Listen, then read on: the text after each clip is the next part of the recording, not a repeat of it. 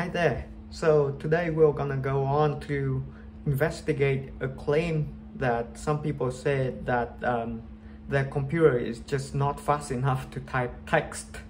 And that is because I heard people complaining about that about 20 years ago, but I actually never had a chance to verify it myself. What I have on my hand here is a Raspberry Pico. This microcontroller is supposed to emulate a keyboard that will input about 500 keystroke every second. The task of the computer is to process and display it. First, I'm always gonna use it to type Latin, and then I'll turn on the IME so that the IME has to process in software what I type and turn it into Vietnamese and display it on the computer. And what we're gonna do is we're gonna test on a couple of different systems. So the first one you see here, that's a ThinkPad X40. It was released about 20 years ago and it runs Windows 2000. That's a pretty old system right here. The next one I have here is a ThinkPad X1 Nano. It was just released, I don't know, maybe a year ago with a 11th gen Intel processor. So that should probably work well, but we don't know.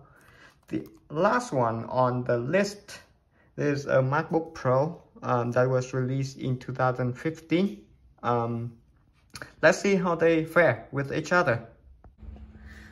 So let's begin with the baseline, which means I'm not gonna turn on the IME for Vietnamese. So I'm gonna just try to make it count to 100 lines.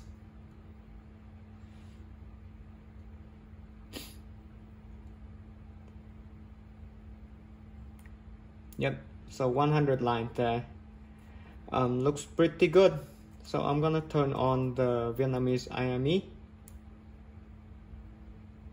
You can see that at first it was kind of slow, but it kind of picks up. So that looks pretty good. Now let's go to the Linux computer that I have here. That's a X1 Nano running the latest processor.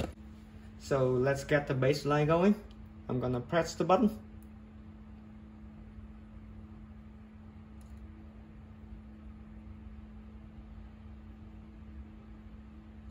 You can see it works pretty well. Now I'm gonna turn on the Vietnamese IME.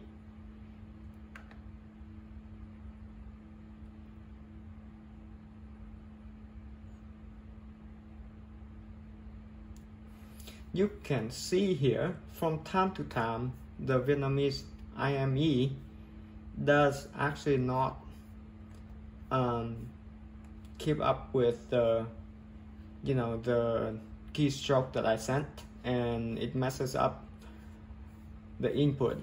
So that looks like a IME bug that we have to fix somewhere. But what's really interesting is going to be this guy, which is a MacBook Pro running on a SSD. So let me log into this MacBook Pro first.